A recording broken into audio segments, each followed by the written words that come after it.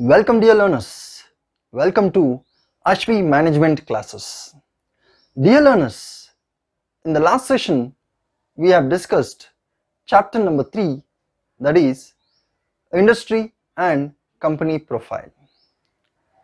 Today we will try to understand chapter number 4, that is Data Analysis and Interpretations.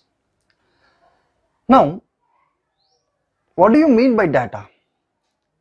Data is information recorded to represent facts. So, if you want to conduct some data analysis, you should have some data in your hand. Now, how to get this data? See, data should always be collected based on your objectives.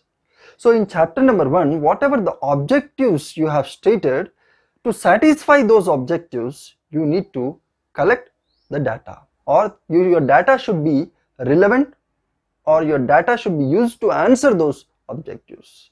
So you should collect the data in such a manner. Now, data can be either primary or secondary. So primary data is basically used in subjects like human resource and marketing. Secondary data is mainly used in financial management, or finance students will be using this secondary data sources. Now, that is readily published reports. Now, when you are collecting the primary data, you will be using some questionnaires, or you will be observing some things, particular situations, or you will be interviewing few people, out of which you will be drawing some conclusions. You will be analyzing it and drawing some conclusions. But in case of secondary data, you will be collecting, or you will be gathering this data from readily available sources like published reports, journals, the company's websites, etc., etc., and you will be analyzing. Now, how to analyze this data?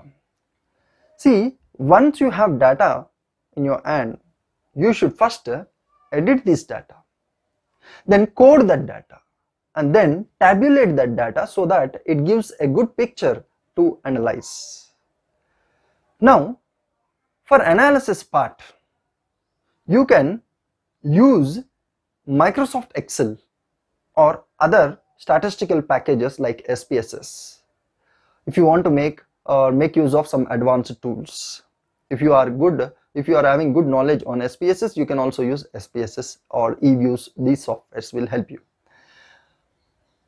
You can analyze your data by representing your data in a tabular format, and also using some graphs to give a good picture of the data. So, how best you analyze your data? You can suggest, you can state your findings, and you can suggest and conclude your study in the best manner. So, data analysis and interpretation forms an important part of the whole project report. Now, some tips I would like to give so that you can analyze your data in a nice manner. See, take up each objective and try to match it with the data, and discuss or analyze the data in a sequential manner as listed or as per the objectives. And next, try to analyze or use some judicious graphs and other tools to analyze the data. So these tips will help you in analyzing your data in a good manner, and it will help you in writing your findings, suggestions and conclusions in the next session. So I hope you understood the data analysis and interpretation part.